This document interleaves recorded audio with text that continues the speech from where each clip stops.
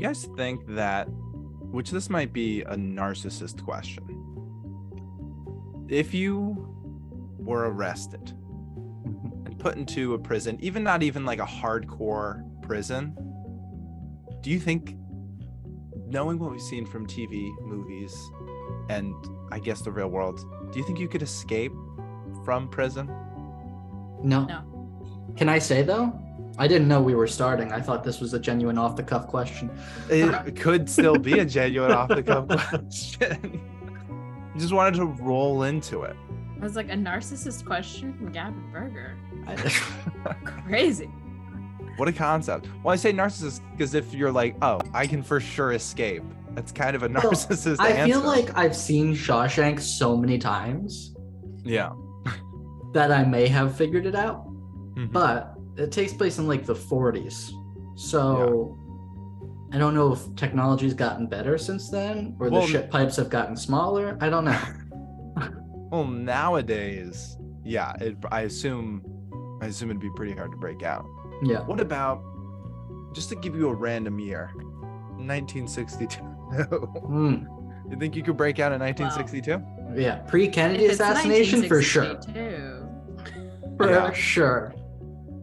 Well, some people did break out of prison in 1962. Tell us more. What a transition. So this week, we're not going to even introduce ourselves. Hopefully people have listened long enough that they know it. We're cutting that. If you don't know who we are, listen to past episodes. We've already said it a bunch of times. And you'll probably put in the little description or something too. Right. It'll say you'll figure it out, okay? This episode is for the fans. This is for the real homies. So at this point, people should know. And if they don't know, get with it. But also, if they're new, thank you so much for listening. Welcome. As we just berated them. Yeah, welcome. as we just said. One of the things that I'm already excited for, but again, also scared about this episode is it comes from the reason why I say, this is a better way to put it. The reason why I say you should check out past episodes is because similarly to a past episode, DB Cooper, we are back on the FBI website. It's about time. I am happy to report it's not any less scary to be on that website. Can I say my favorite part of recording these episodes is ending up on the strangest websites on the internet with you guys. It's the best. Yeah. I mean, the thing is, though, it's a very reputable website. Like, it's not like I'm on like some like deep dark web, like fake news website. It's the FBI website, but it also shows even the FBI has got some pretty simple looking websites. Mm-hmm. Look, their budget isn't going towards their web design team. And honestly, I'm okay with that. They can go to better things. I would probably rather, like, if their website was like too good.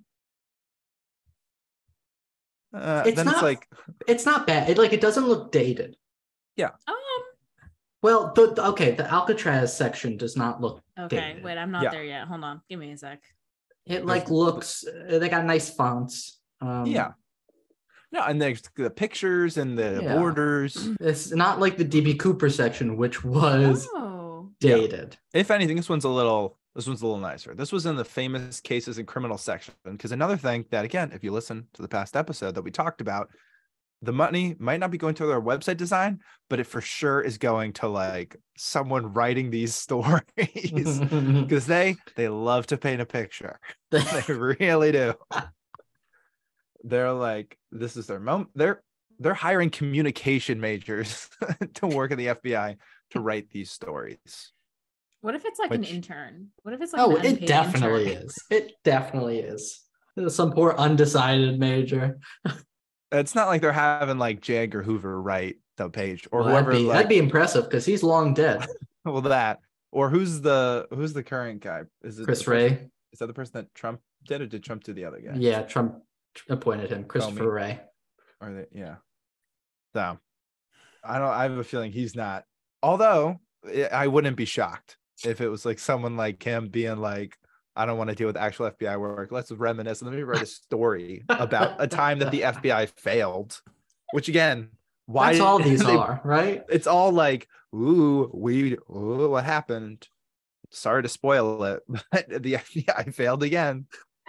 So I hope they never see this. There's the FBI. They're listening to it as we record. I don't know what you're talking about. That's another fair point.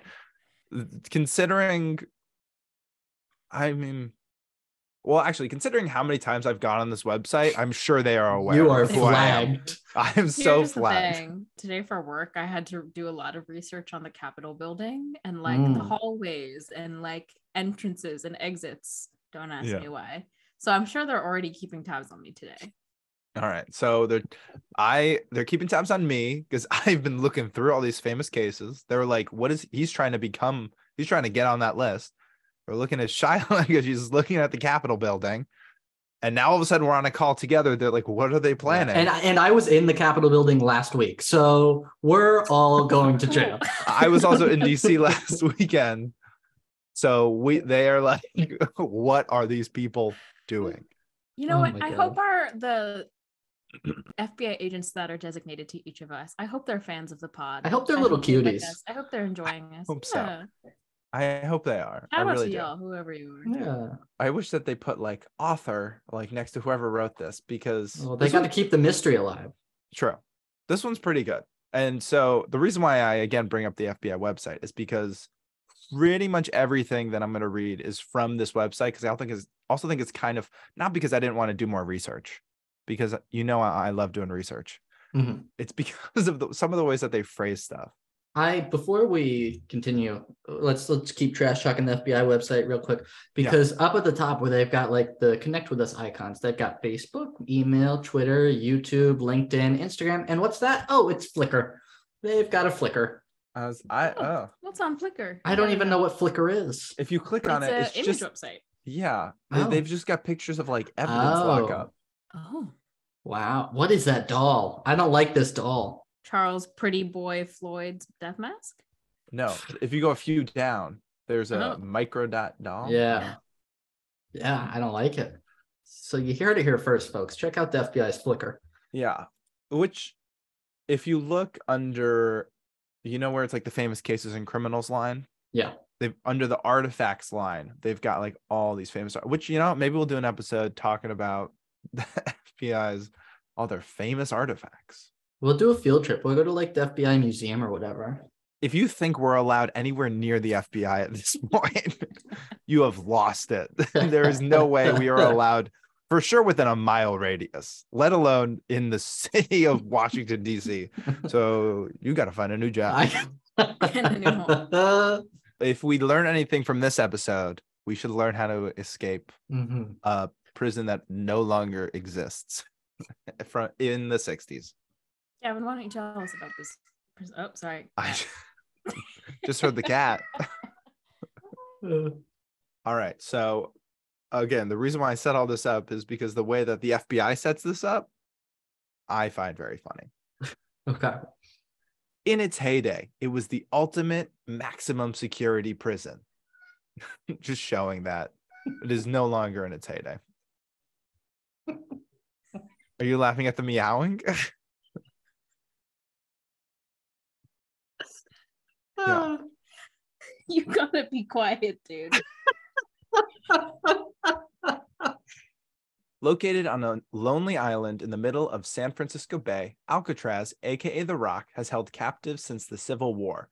But it was in 1934, the high point of a major war on crime, that Alcatraz was refortified into the world's most secure prison. Its eventual inmates included dangerous public enemies like Al Capone and George Machine Gun Kelly. MGK was there? Let me finish this sentence and then we'll touch back on that. Because don't worry, I was going to touch upon that. Dangerous public enemies like Al Capone and George Machine Gun Kelly, criminals who had history of escapes and the occasional odd character like the infamous Birdman of Alcatraz. Going back to Machine Gun Kelly or George Machine Gun Kelly. I feel like I knew that Machine Gun Kelly was named after a gangster, but like that was like something like a fact I learned about years ago that then forgot about. And then I was reading this and you think, all right, so there's Al Capone, there's some other odd character called the Birdman of Alcatraz, and then there's just Machine Gun Kelly. I hope it. I wish with every bone in my body, I hope they looked exactly the same vibe, everything. Same tattoos. I did not know that he had taken his name from a gangster, so this is news to me. Sadly, the prison doesn't exist anymore, so it's not like the current Machine Gun Kelly can. Well, it exists. It's just not open anymore. Well, or it's like you can like tour it. It's like a tourist functioning attraction. Prison. Yeah. It's not a functioning prison. I would love to see Machine Gun Kelly might be there. He could be. Not.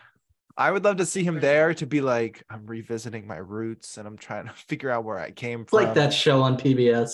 Yeah. The one where they were like, it's like he's sitting across from something and they go, well, like, your given name is all of this, but your chosen name, you were in Alcatraz. The 1930s. It was a crazy time because it's definitely not as technically savvy as they were now.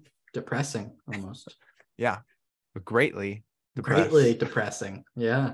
But it was a very formidable place before they turned it into a tourist attraction. In the 1930s, Alcatraz was already a forbidding place, surrounded by cold, rough waters of the Pacific. The redesign included tougher iron bars, a series of strategically positioned guard towers, and strict rules, including a dozen checks a day of the prisoners. Escape seemed nearly impossible. Foreshadowing. Again, this is taken directly off the FBI's Keyword website. Nearly impossible. The FBI, they love a good foreshadow. If not anything else, they love a little foreshadowing. Despite the odds, from 1934 until the prison was closed in 1963, 36 men tried 14 separate escapes. Nearly all were caught or didn't survive the attempt. Nearly. Again with the nearly. They love a nearly. The fate of 3 particular inmates, however, remains a mystery to this day. Here is their story. Again, all from the FBI website. That was very like, what's that show? Oh my God. Dateline? No. Oh, God, it's like the crime. Oh. CSI? Is that what it is? Law and Order. I feel like Law and Order. They all just the cases are real. Have like here's their story. Bum, bum. Like, this is their story. Then that's the Dick Wolf wrote this. That's why it doesn't say. He ghost wrote it. He was like, I don't need credit. But the FBI was like, who do we go to write something about crime? Dick Wolf. Easy pick. Bum, bum. So we're going to be talking about 3 inmates that, if you couldn't tell by that wonderful introduction written by Dick Wolf, or the title of this episode, or the description before you press play on this episode, did in fact escape. They also had a friend, but it's mainly 3 guys.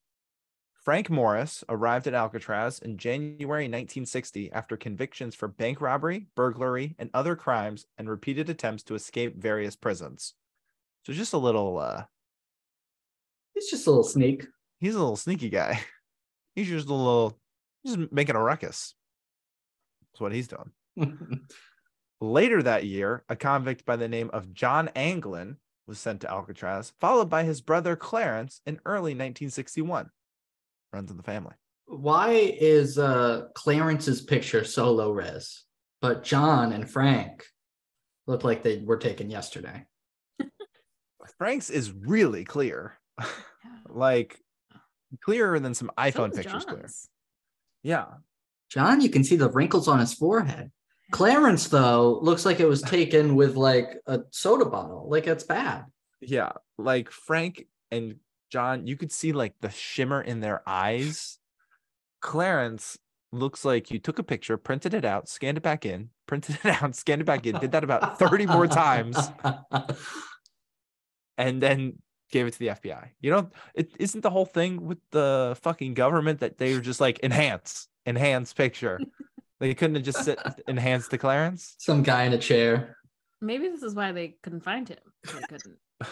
They just can't tell exactly. They were working with like the DB Cooper stuff still. You can't find him. Well, maybe it was because the other 2 guys, they were 1960. Oh, this was Clarence came the following year. They must have got a different camera, hadn't worked out the camera settings. A worse camera? Yeah. I mean, it's 1961. They're like, oh wait, we can't have good cameras yet. We're too soon. We got to make it shitty.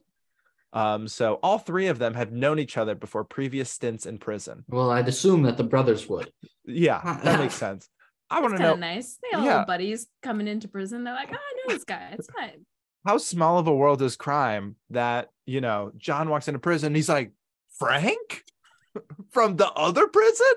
Oh my God, what happened to you? Oh my God, look at us. Look at this. This is crazy. Who would have thought? Then a year later, Clarence is like, hey, guys. And then they're like, get the fuck out of here. Music. Yeah. And John is like, oh my God, it's my Clarence brother Clarence. Clarence does a Kramer entrance. They're both just sitting there in their cell. Clarence comes in and he's like, hey, guys. And then there's like applause. The studio audience goes nuts. Yeah.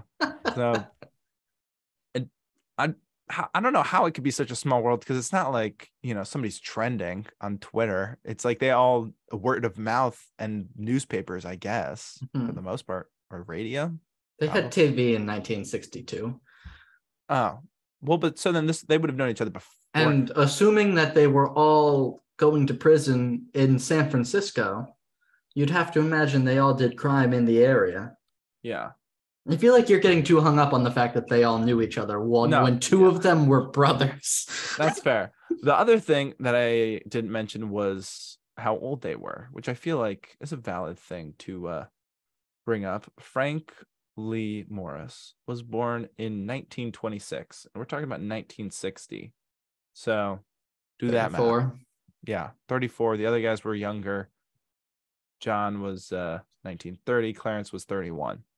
So pretty young guys. Of course, in the small world of crime, they were assigned adjoining cells, and they began hatching a plan to escape. Because I'm sure you don't have that much else to do when you're stuck in a maximum security prison. Morris was known for his intelligence, a little ringleader of the group.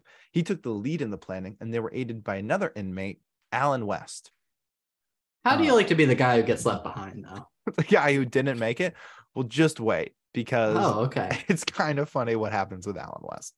I also feel like whoever was in charge of cell assignment in a high security prison, putting brothers next, like in adjoining cells with with another friend, like, I don't know if it's a great idea. Yeah, the kindergarten method of separating the friends. Yeah.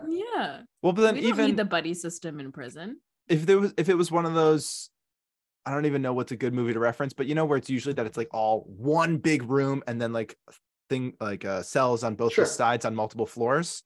If they were on like one side and the other guy was on the other side, the cell block, Frank could just be like, John, hey, we got to get out. Meet me at recess.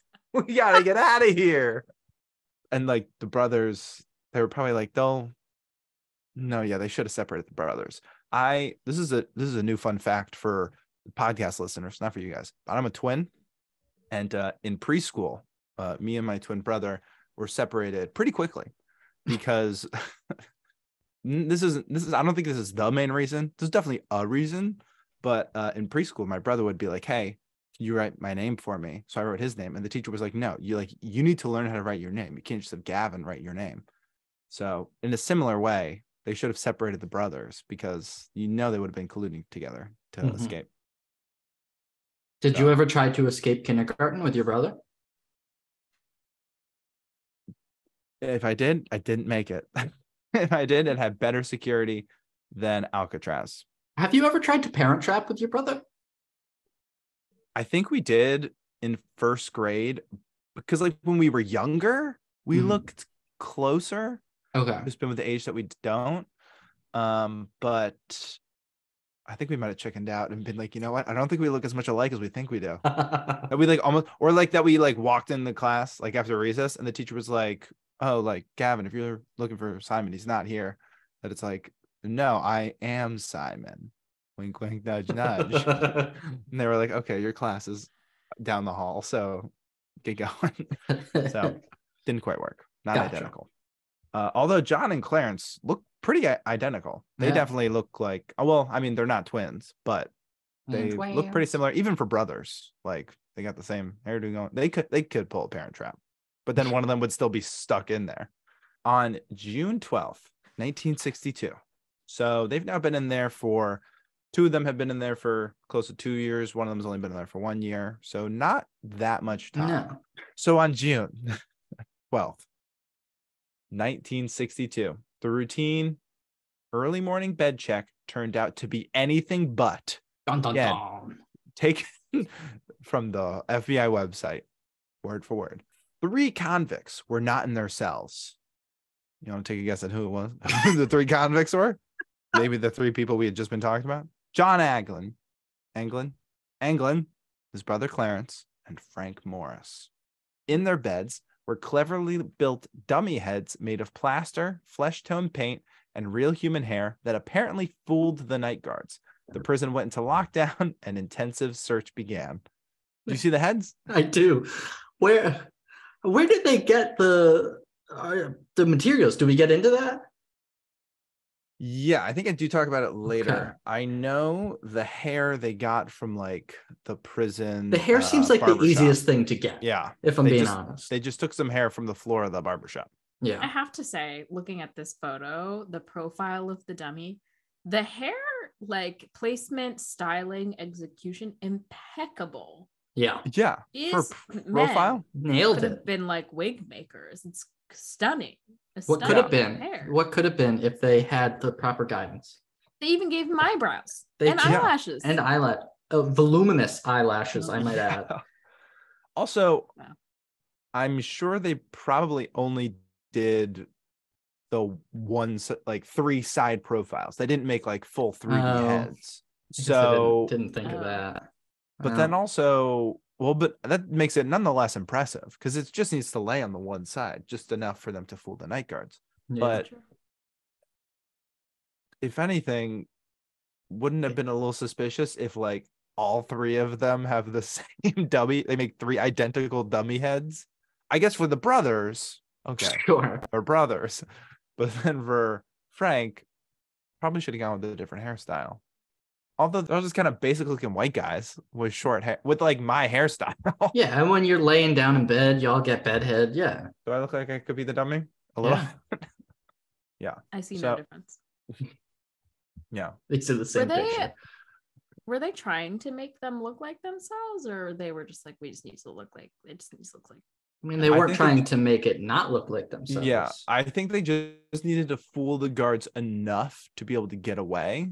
Yeah. But they obviously knew the moment it was like, all right, everybody wake up, that Then the the jig's up. guards, the jig's up.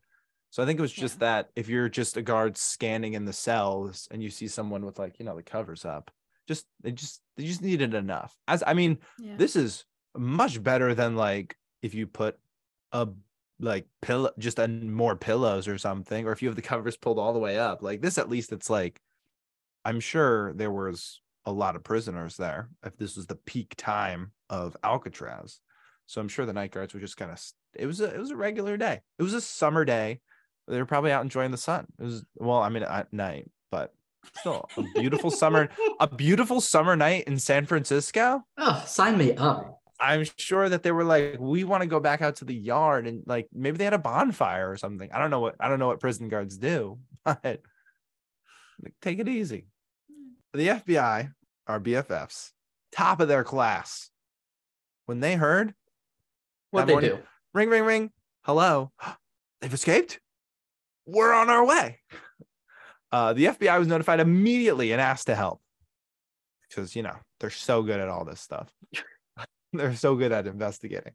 Their office in San Francisco set leads for offices nationwide to check for any records on the missing prisoners and on their previous escape attempts, which all 3 of them had made. Again, this cell assigning person said these people are all flight risks. Let's put them together. Let's make a little club. They said these rascals obviously know each other, so they should be comfortable with each other. Let's put them all near each other. Maybe it was like like hotels, how they'll have like 2 rooms that then have like a door that connects for like families. They have one of that. So it's like 2 of the brothers in one cell, and then like Frank and Alan in the other cell, and then they're just like slumber party, come on in. Well, let's get into the meat and potatoes, because it does like, we're joking a lot about it, but it's kind of crazy how they escaped. But so, like I just said, they all had previous escape attempts. So this being also one of them. The FBI also interviewed relatives of the men and compiled all of their identification records and asked boat operators in the bay to be on the lookout for debris. Because again, they're not on the mainland. This is an island in the Pacific, like far swim. Someone's got to notice them, which trending theme of where did they go, which we will get into more. Within 2 days, a packet of letters sealed in rubber and related to the men was recovered. Later, some paddle-like pieces of wood and bits of rubber inner tube were found in the water. A homemade life vest was also discovered washed up on the Cronkite Beach, but extensive searches did not turn up any other items in the area. So similar to the D.B. Cooper episode, which if you haven't listened, check it out, where you'd think, oh, they're probably traveling with so much, and yet only a little bit of it turns up, which points them in a vague direction, but still, like, they're whatever they left with, they're keeping that tight to the chest. For sure. But obviously some sort of raft, and the fact that they had life vests, I mean, good, but also like they didn't need life vests if they're in a rush. Like, arguably, but I'm glad they took the extra measure of safety to be like, guys, we can't go out into the Pacific without life vests. You ever seen a movie? Which they probably hadn't seen that many movies because it was the 60s. Movies existed. They had movies. What do you think the 60s was? I don't know what the 60s were. Movies were about 60 years old at that point. What are you talking about? I was not a film major. I don't know a lot about movies. I didn't take any sort of film analysis classes. See how I had to just make it more general for people? Any sort of classes analyzing film? I don't know. The inmates made wooden paddles to facilitate their escape. The brass bolts used in the construction of the paddle are identical to those used in a paddle that washed up on the shore of Angel Island, just over a mile from Alcatraz. So either they had at least made it a mile away or floated downstream. Also, that's like a pretty solid life vest. Where were they hiding this stuff? Where did they get the sewing materials? Where did they get the fabric? Where did they get the bolts? When did they build it?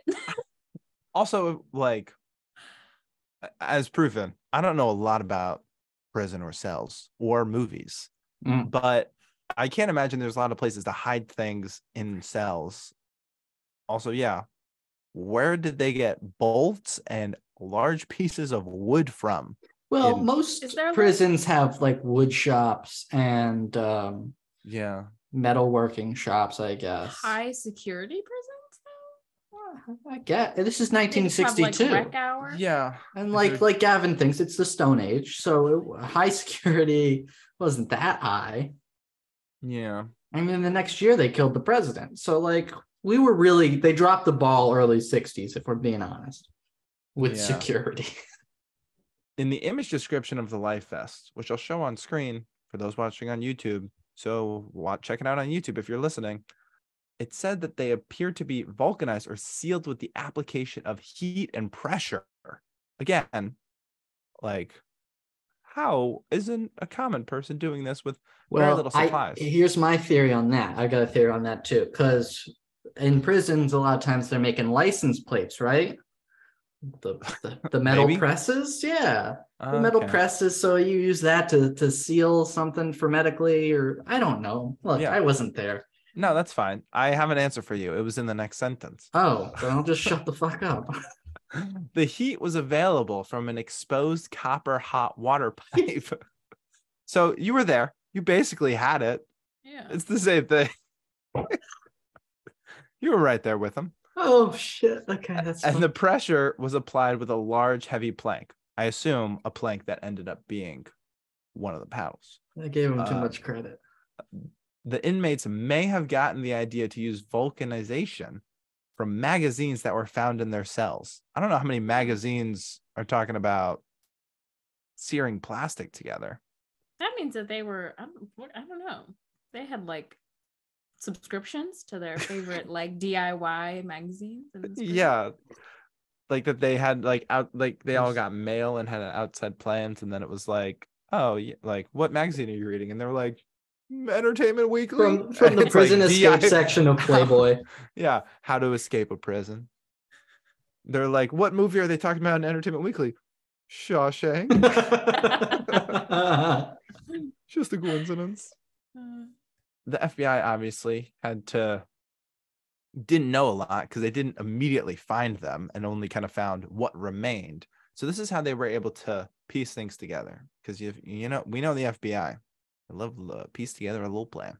As the days went by, the FBI, the Coast Guard, Bureau of Prison Authorities, and others began to find more evidence and piece together the ingenious escape plan. The FBI was aided by inmate Alan West, who we talked about earlier, who didn't make it out of his cell in time and began providing the FBI with information. So that's where like the extra life vest came from, I guess. Like it came floating up because they had a force. Yeah. So Alan West, which was going to escape with them, and what I will talk about later, he didn't make it. So I don't know. What I don't know if I'll talk about later is whether he went back to his cell or whether they then found him and threw him back in the cell. And then I guess, I mean, he probably got time off his sentence or whatever to tell them how the other guys escaped. I don't know that he would, because he did try to escape. Yeah. Also, that'd be like, again, as we've talked about, crime is a small world. So like, you don't want to throw your homies under the bus because there's a good chance you're all going to be in another prison together. Because famously, snitches get stitches. Yes. So true. But here's what they learned from all of the evidence they found and whatever Alan West was willing to say. The group had begun laying plans the previous December when one of them came across old saw blades. They escaped in June. So they'd been planning this for like approximately 6 months, using crude tools, including a homemade drill made from the motor of a broken vacuum cleaner. Wow. So they were really finding stuff. Things were going missing. The plotters, as the FBI referred to them, each loosened the air vents in the back of their cell by painstakingly drilling through. They hid the holes with whatever they could, a suitcase, a piece of cardboard, etc. So if you look down at the picture of the one on the left, they kind of like, I think instead of as opposed to sawing through the wall, they just kind of like drilled a bunch of holes close together so that then they could like break through it, which I can understand taking 6 months. And then they got to just put something else in their cell in front of it to cover the fact that they're cutting this huge hole around a vent. But nonetheless, behind the cells was a common unguarded utility corridor, which, I mean, I can understand. If it's a huge prison and they've got like, it's not like they're worried about the rooms on the other side of these cells, because, who could escape? Who can escape? These guys can. They made their way down this corridor and climbed to the roof of their cell block inside the building, where they set up a secret workshop. I love that the FBI is really painting a picture. There, in their secret workshop, they took turns keeping watch for the guards in the evening before the last count. They used a variety of stolen and donated materials to build and hide what they needed to escape.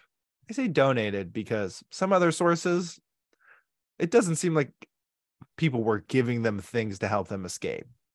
They might have been taking things, but they might not have been given things. I do like the idea that all the inmates were like, you got this, guys. Take my raincoat. Here you go. You got a better chance than I do. No one was like, can I come? They're like, sorry, we already got 4 seats and we're already going to bail on Alan. We really only had 3 seats on our little raft. More than 50 raincoats that they stole, so now they're admitting it, or gathered, were turned into makeshift life preservers and a 16 by 14 foot rubber raft. Here's a question. Why would there be that many raincoats? Because if it's raining, wouldn't the prisoners just stay inside that day? I mean, 50 is not that much, I feel like, for a prison to have. But why would they have any, I guess is my thing.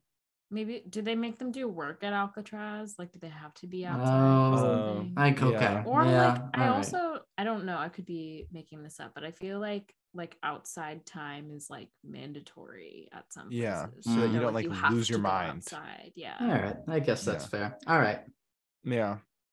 But even still, if you walk outside wearing your raincoat and all of a sudden you're coming back inside, some guy doesn't have his coat and you have two coats, that's a little suspicious. And then that happens 49 more times. Yeah. Or maybe they walk outside without their raincoat. All of a sudden they're walking back in with it. Guard's like, "Where'd you get that raincoat?" He's like, "Oh, I just found it. Just it had my name in it." The seams were carefully stitched together and vulcanized by the hot steam pipes in the prison. They also built wooden paddles and converted a musical instrument into a tool to inflate the raft. They didn't need to be so vague with the musical instrument. I'm thinking brass. Oh, for sure. Like I'm thinking trumpet. I'm thinking trombone. Yeah. Maybe not a French horn. Woodwind, no, not a French horn. That's too much. I'm sure it was something. I don't think the woodwind do it. Yeah, got to be something metal because then it probably won't break as easily if they're like rushing around with it. You know what I hope it was? A trombone? An accordion. Ooh. That could be a good. Yeah, pump it up. Super quiet. Just pump it up. They'd never know. Yeah. Or a trombone if it was like all there. That could also be funny. Regardless of whatever, and again, the FBI loves painting a picture. So I would love to just imagine the three guys. One of them is like peeking out, keeping watch for anyone. The other one's like using an instrument to blow up the raft. And then the other one's probably either helping or just criticizing how he's doing it. See, I like to think it was a slide whistle so they could have some fun with it. Yeah, maybe that's why they kept it vague, so that it's a little something up to your imagination. Yeah. Although in reality, it was probably just some sort of horn piece from a brass thing that you couldn't necessarily tell what it was from. But it is funnier to think it might have been a slide whistle. But also, where would they have come across a slide whistle that they could just snag? Where did they come across any of this stuff? I feel like out of all of the instruments that we just named, the slide whistle is one the most likely and the easiest to grab. That thing is like this big. Most likely, you think people are sitting in their cell going, I just realized prisoners are famous for harmonicas. Maybe they were using harmonicas. Yeah. Maybe they had a little marching band and they had to wear their raincoats outside because they were out marching, and then they stole one of their instruments and they were like, "You know what, while I'm here," or no, they were stealing their raincoat and they were like, "You know what, while I'm here, I'm taking your fucking trumpet." I have to say also, this is like so smart. Yeah, like, oh my god. So resourceful. And like I mean, I'm also not a criminal mastermind that's been in prison a couple times and tried to escape. But like, these are some really good ideas. They are. Also because good for them for that. Yeah, they drilled the holes around the vent, but they obviously had no idea if it was going to lead to a hallway, if it was going to lead to the outside, if it was going to lead to a room. So then it leads to a little room, and then they're like, "Ooh, little workshop. Like we can figure out all of our stuff out here." So, I mean, I'm sure that it was very much just plan it as they go. But yeah, it obviously, I mean, if they're planning it for at least 6 months, very well thought out and very well. I don't know if they had escaped successfully from other prisons, but they had attempted escapes on other prisons. Mm-hmm. So they also had a vague idea. They knew it didn't work. Yeah, true. Mm-hmm. They knew it didn't work, especially if this was then going to be, higher security than anything that they've ever been to. But at the same time, they were looking for a way out of the building. Obviously, that's the whole point. The ceiling was a good 30 feet high, but using a network of pipes, they climbed up and eventually pried open the ventilator at the top of the shaft. They kept it in place temporarily by fashioning a fake bolt out of soap.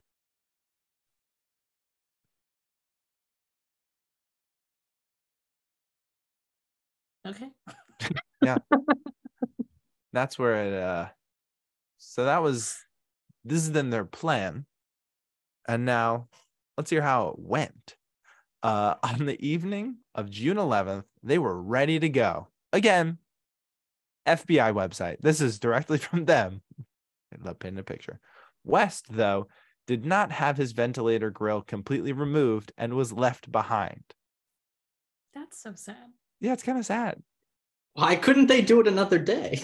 Yeah, exactly. No, they had their opportunity. I also, after looking at the photo of this like halfway drilled through escape route, I have really bad trypophobia.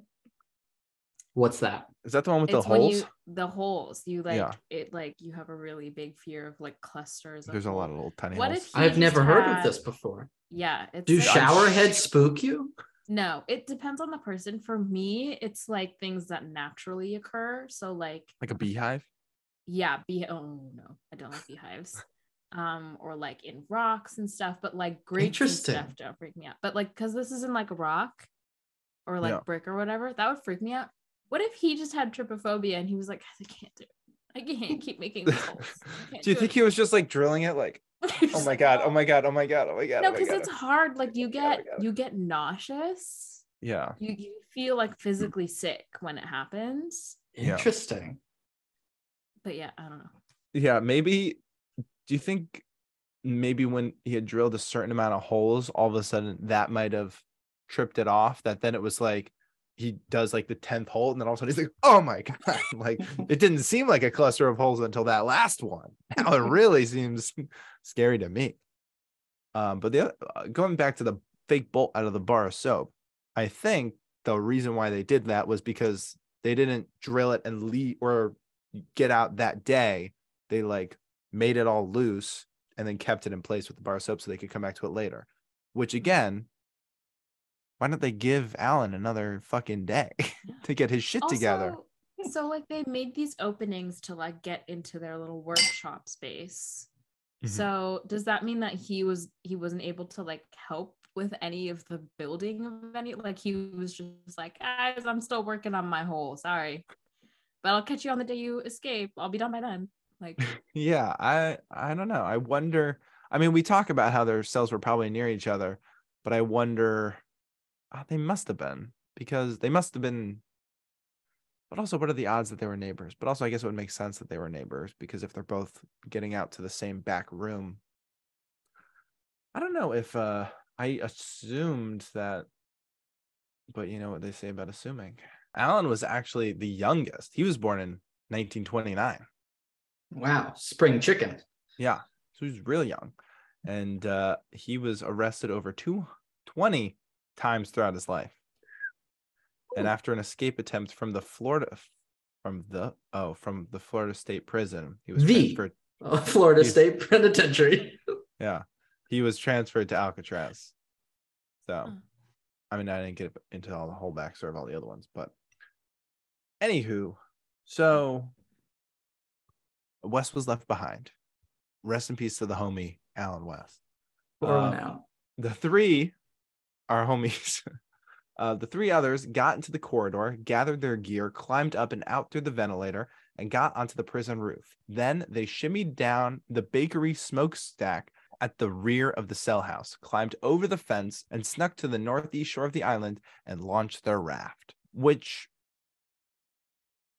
if Alan didn't make it with them, how does the FBI know that's what happened? I assume that's then he probably said that's what they were going to do. yeah, But I guess so. There's no way it went as smoothly as like that. Like, oh, they got their gear, they went up the thing, they jumped over the thing, and then they were gone. Like, I'm sure probably a little bit of kerfuffles and speed bumps in the road they had to go through. But Alan wasn't there because he didn't get his ventilator loose. So sorry, Alan. So to round out the FBI page, title: The Mystery Continues. Bum, bum, bum. Thanks, FBI. Bum bum. What happens next remains a mystery. Did they make it across the bay, get to Angel Island, and then cross Raccoon Strait into Marin County as planned? Those all sound like made up places. Raccoon Strait. Like, this is like Animal Crossing. Like, they made it across the bay and got to Angel Island, and then they went across the Raccoon Strait into Marin County, as planned? I'm sure they did not. Or did the wind and waves get the better of them? Plenty of people have gone to great lengths to prove that the men could have survived, but the question remains, did they? The FBI's investigation at the time concluded otherwise for the following reasons. This is why they assume that they did not survive, aside from, common sense. There's no way. But they, crossing the bay, yes, youngsters, again, this is all directly taken from the FBI website. Yes, youngsters have made the more than mile-long swim from Alcatraz to Angel Island, but with the strong currents and frigid bay water, the odds were clearly against these men. 3 if by land. They love a good little title. The plan, according to the FBI's prison informant, was to steal clothes and a car once on land, but the FBI never uncovered any thefts like this, despite the high-profile nature of the case. Family ties. If the escapees had help, the FBI couldn't substantiate it. The families appeared unlikely to even have the financial means to provide any real support. But as we said, crime is a small game, so you never know who else that they know out there. And finally, missing in action. For the next 17 years, the FBI worked on the case. No credible evidence emerged to suggest the men were still alive, either in the U.S. or overseas. What's your cat's name? This is Darcy. Darcy? Wasn't it one of your cat's birthdays recently? It was Darcy's birthday yesterday. Oh, mazel. Happy birthday, Darcy. He's really all up in my business today. Yeah, he's just wants to be on camera. We'll get Darcy on camera next time. We'll get Darcy a mic, and they'll be in a separate room on Zoom. He loves to talk. Oh, we can hear. We've heard. So, based on the FBI's 4 reasons, the fact the cold waters, someone would have seen them if they had made it.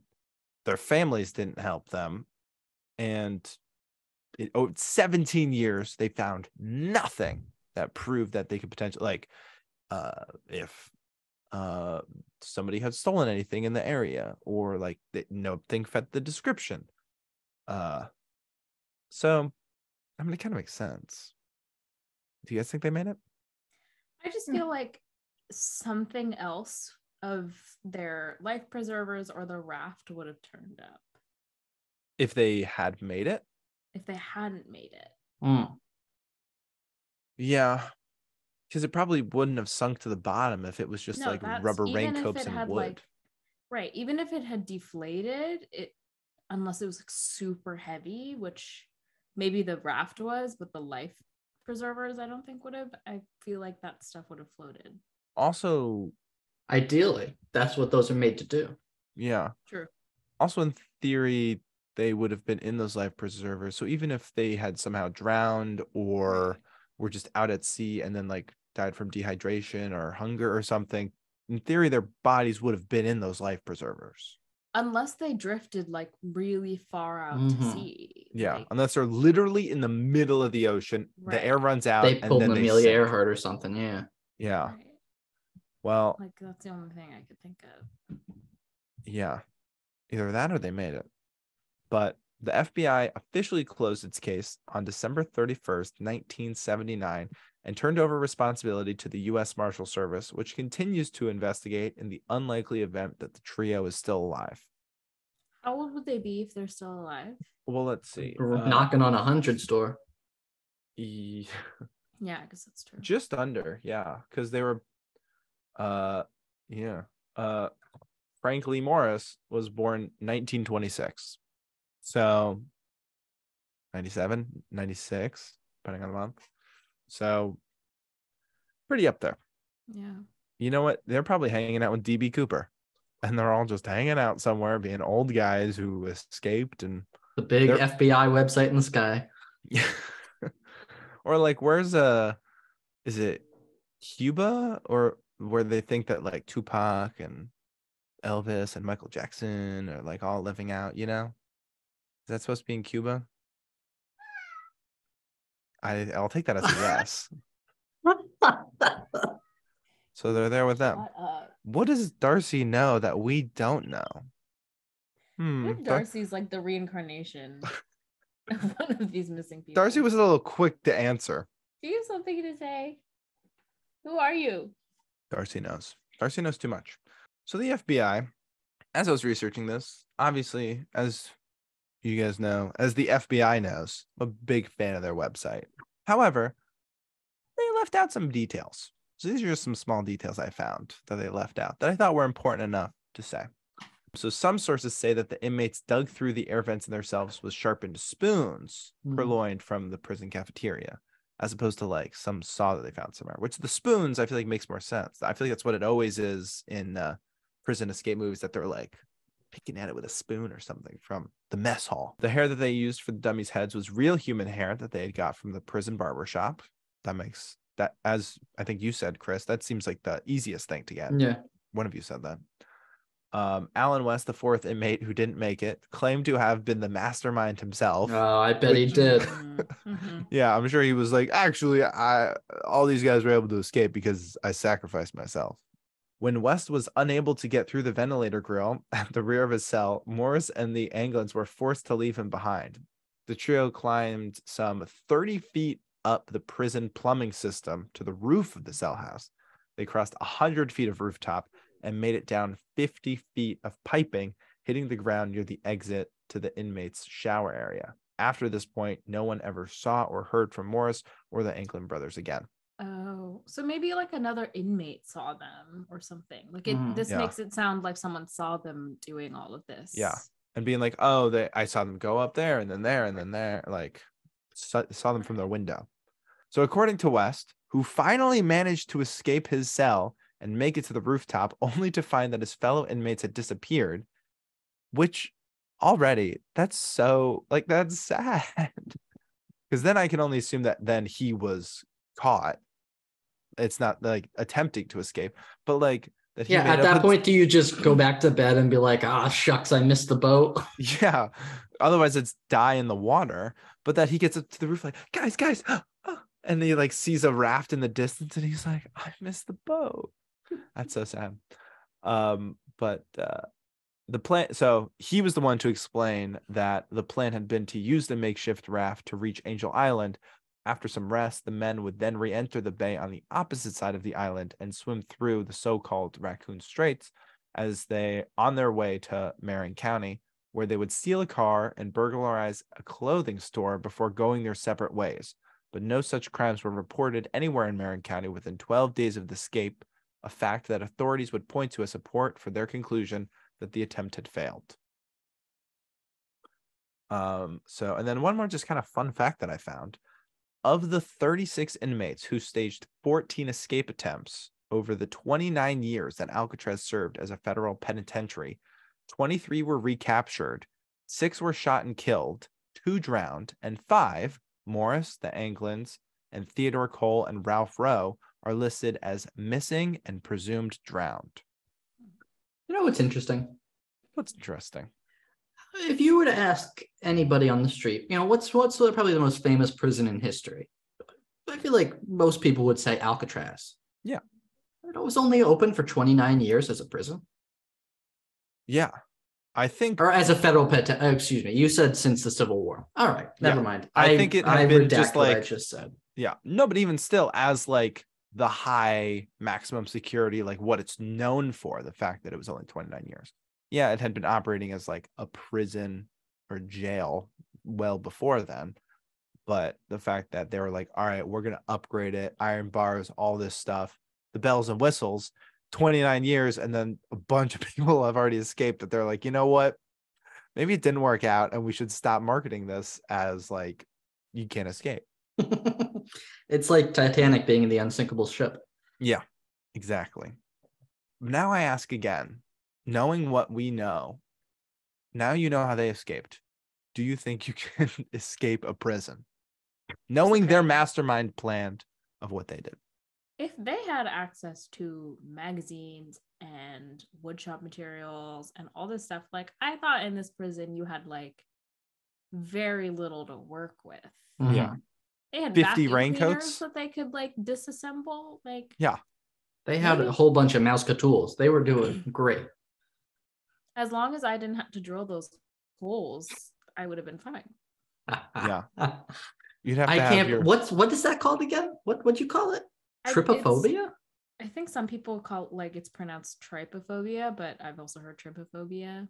I've never heard of this before. If you look it up, some really gnarly images will show up. So I don't want yeah, it's trypophobia is how it says phonetically.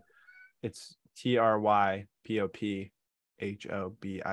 I'm not even going to share my screen. I'm not going to even show it to the people watching on YouTube because then people will click out if they haven't. But it is. I'm going to click images. Oh God. Oh. I'm scared. I'm scared. Why are you doing this to yourself? The ones that are the most freaky. I'm scared of that too. Jesus Christ.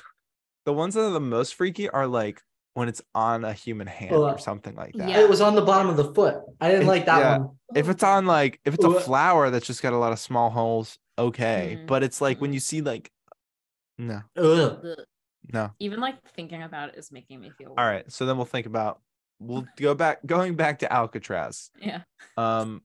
Yeah, I mean, nothing but respect for the homies Morris and the Anglin brothers. They made it. I don't know what else. And pour one out for Alan. Let's pour one out for him. Pour one out for Alan. He did he died about 18 years after this happened. I assume in prison in 1978. Because I assume they did not let him out after he had been arrested 20 times. But yeah, so that's the June 1962 Alcatraz prison escape attempt. Similar to DB Cooper. I hope that they made it. Well, okay, were any of them in jail for violent crimes, or was it a lot of bank robbery? Because if they were stealing from the man. Well, let's see. Yeah. Quickly, I'll buzz through a little bit more about them. Frank Morris was born in D.C. His parents abandoned him when he was 11, so he spent the rest of his childhood in foster homes, an orphan. He was convicted of his first criminal offense at 13, and by his late teens, he had been arrested for crimes ranging from narcotics possession to armed robbery.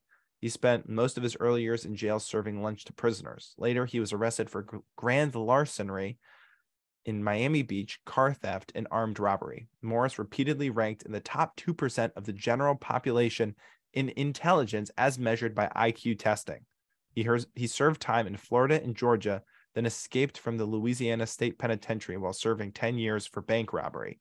He was recaptured a year later while committing a burglary and sent to Alcatraz. Okay. That feels like the system's fault. Because he was jumping through foster homes. He never had a solid childhood.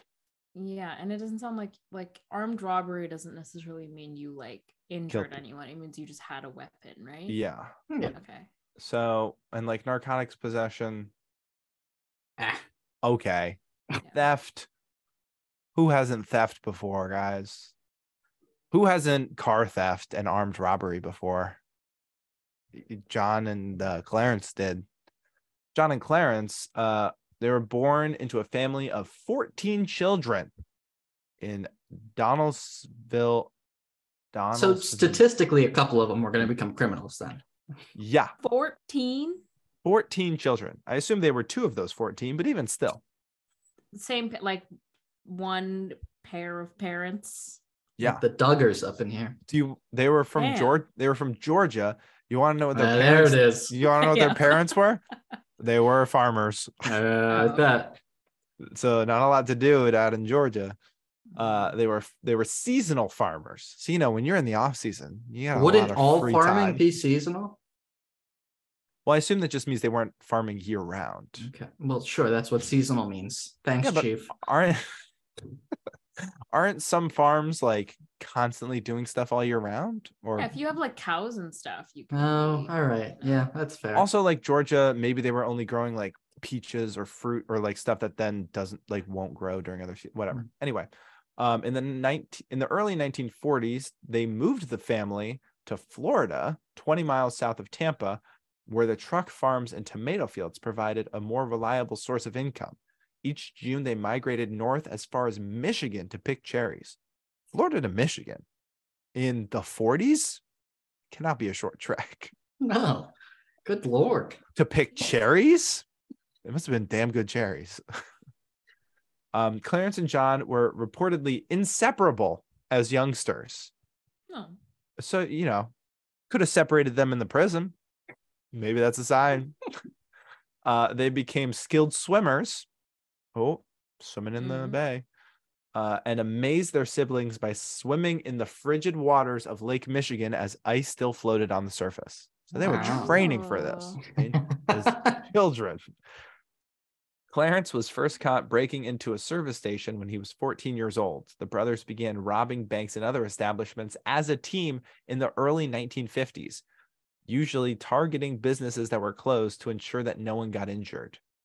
That's so sweet. That's nice. Oh. Love that. They claimed that they used a weapon only once during a bank heist, a toy gun. In 1958, John Clarence and Alfred Anglin robbed the Columbia Savings Bank building in Columbia, Alabama. All received 35-year sentences, which they served at Florida State Prison, Leavenworth Federal Penitentiary, and then Atlanta Penitentiary. After repeated attempts to escape from the Atlanta facility, John and Clarence were transferred to Alcatraz. So at least the brothers were pacifist criminals. Yeah. They sound. I hope they made it out. Yeah. I'm all right with them being around. And then even I had said Alan West, he was arrested over 20 times. He was imprisoned for car theft. Like, so what? All right. Grow up. So none of these guys killed anyone. Yeah. They didn't like assault anyone. The Anglin brothers, they used a weapon once and it was a toy gun. It was a Nerf gun. You know, yeah. They were just trying to make it seem like they were like, it was like in their pocket and they were like, I got a gun. But I mean, imagine they were like committing crimes at like 13, 14. Imagine like a 13-year-old trying to rob you. Like, get out of here, kid. Go back to, what was the 13-year-old? Middle school? 8th grade? Yes. Yeah. Seventh grade. 7th grade? Yeah. 7th grade. Imagine, actually, you know what? If a 7th grader tried to rob me, I'd probably be pretty spooked. Middle schoolers nowadays, scary. Middle schoolers in the 30s or 40s, scarier, probably. Unless they were like, yeah, give me all you got. They all spoke in give me your money, see? They all spoke in old-timey accents because it was old time and maybe movies existed. It was like the 50s. They were speaking normally by then. Well, the transatlantic accent, I don't think reached that. It was the late 30s. It was the late 30s when they were when they were children. Maybe they had like a tinge of it left. Like and actually the Anglin brothers were from Georgia and Florida, so they were like super southern. So if they're out there, they probably don't know how to listen to podcasts, so they're probably not listening to this because like I don't think anyone above the age of like 60, and I feel like that might be like knows how. My grandpa listens to podcasts. Okay. Yeah, you never know. They were like smart guys. You think a 96-year-old knows? Well, no, probably not. If a 96-year-old that escaped from Alcatraz was still alive, I wouldn't put it past them that they can listen to a podcast. Then Frank's probably listening to like NPR, not this. You never maybe. know. I think we also said last time with DB Cooper that do you think any like criminals like this would like? Do you think DB Cooper's seen all the movies and stuff made about him same type of way? If these guys made it out, there was a movie and Clint Eastwood was in it. I was gonna watch it before this, but I didn't. There's a movie about this escape. It's called Escape from Alcatraz. Is it? Yeah. Yeah. Very famous. It had movie. Clint Eastwood was in it and a bunch of. I believe Paul Newman as well. I believe. Don't quote me on that. Fred Ward, Jack Thimbo, and Larry Hankin. Oh, so I was wrong. But yeah, and Clint Eastwood was, I think, Frank Morris. Yeah, Frank Morris. So great guy to play Frank Morris. Yeah, really fits right in. So that's all for this week. Any other final thoughts about our homies? No, all the power to you. You heard it here first, folks. Escape from prison. If you're in prison and you have a chance to escape, make sure that you're willing to lose at least one of your guys. You got to leave someone behind, but make sure they don't know as much. Otherwise, they're going to tell the FBI everything, and then they'll write a whole page about it, unless that's what they want. They wanted Dick Wolf to write a page for the FBI about their escape, so they seemed cooler than they probably were. That's the pinnacle. The thing came off my earbud and it's stuck in my ear. Oh, the little that's not. Is it still stuck in your ear? Oh no. Oh, this seems like a good place to end it. Gotta go find tweezers. Please don't put tweezers in your ear. Well, it's like... Well, he doesn't want it to go deeper. Yeah, I gotta get this out. This has been fun, guys. All right. See you next week. Bye. Bye.